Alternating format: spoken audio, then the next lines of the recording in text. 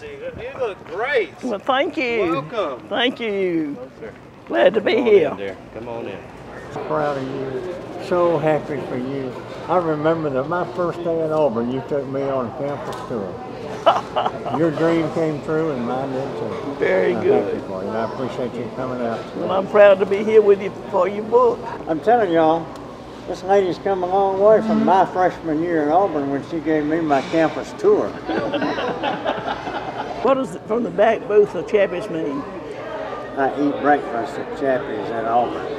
And I always sit in the back booth so I won't bother anybody and so nobody will bother me.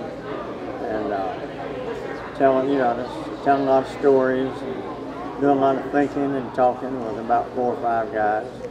It's just what it says. Stories of the South. Football, politics, religion, and more. Well, I look forward to this, David. Well, this is great. How many books have you done?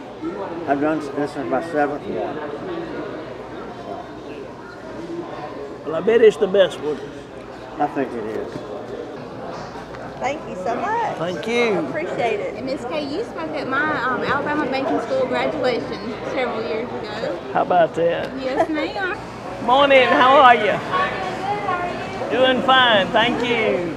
High five. Good job. What's your name? Hudson. Hudson, nice to meet you, young man. Can you say good morning? Good morning. Thank you, thank you.